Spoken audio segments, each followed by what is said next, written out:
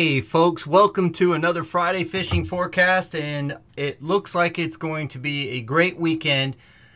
All we have to worry about is your typical afternoon thunderstorms, which come later in the afternoon, so just keep an eye out for that. Looks like the winds are going to stay low, but the temperatures are going to be warm. It's going to be hot out there, so make sure you bring enough to drink on the water. Make sure you drink water, Gatorade, anything with electrolytes in it to keep you replenished. You don't want to go out there and have heat stroke. That's the last thing you want to do. So just make sure that you have the proper fluids on the boat.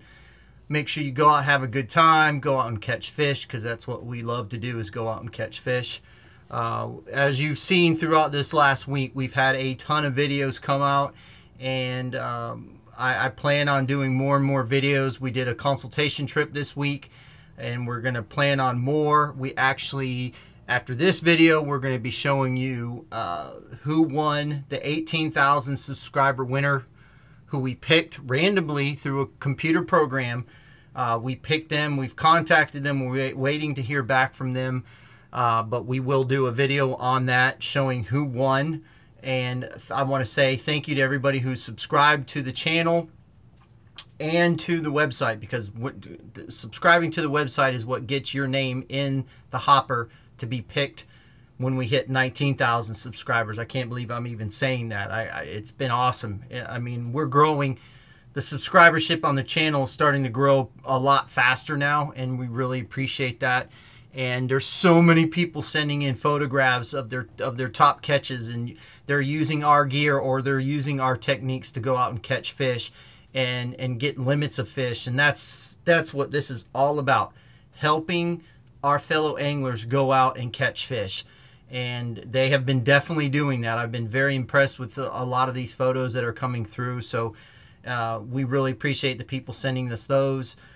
We sent out an email yesterday and put it on our Facebook page with a possible new jig that we might be coming out with. And overwhelmingly, it was a positive note. So here's the jig that I was talking about.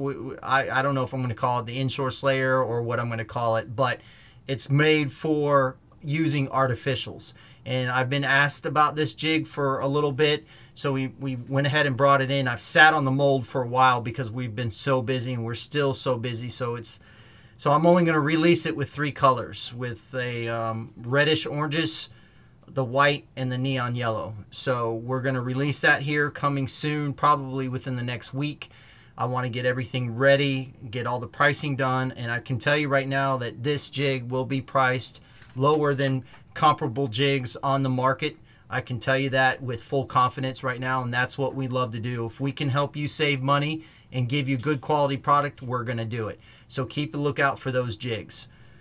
Let's go ahead and get into the Friday fishing forecast and talk about what we have in store for this weekend for the tides, lunar periods, and things in the weather. On Saturday, we have a high tide at 5:23 a.m. at a 1.33 foot. Then we have a low tide at 8:26 a.m. at a 1.22 foot. Then we have a high tide at 3:24 p.m. at a 2.71 foot. Then we have a low tide at 11:07 p.m. at a negative 0.13 foot. Then on Sunday, we have a high tide at 5:48 a.m. at a 1.40 foot.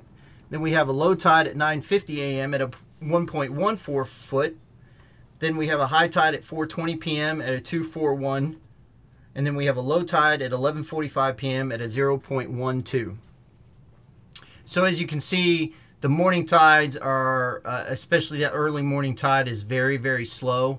So I would definitely kind of concentrate if you're going to fish for grouper and snapper. But there's something that's happening that I haven't really experienced before, and I will get into that.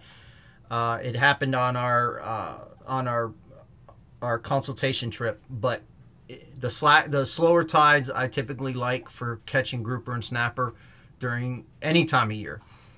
So let's go ahead and talk about the major and minors, and then I'll get into what I was talking about just now. For Saturday, we have a minor feeding time from 9:17 a.m. to 10:17 a.m. Then we have a major feeding time from 3:35 p.m. to 5:35 p.m. Then on Sunday, we have a minor feeding time from 10:22 a.m. to 11:22 a.m. Then we have a major feeding time from 4:25 p.m. to 6:25 p.m. So what's been happening is that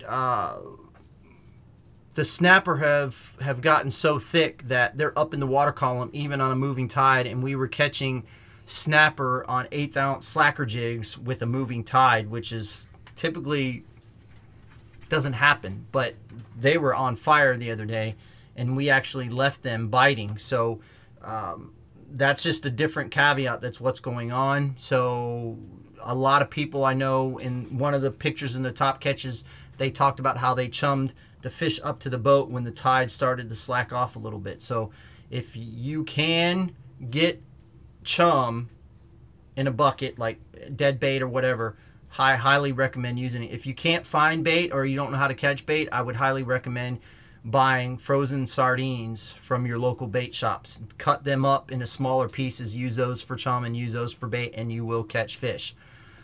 Let's go ahead and get into the top catches for this week. Again, we get so many emails with photographs, and if we miss you, we apologize. If you think that we've missed you, send us the picture again, because I'm getting so many emails that I'm trying to stay on top of everything.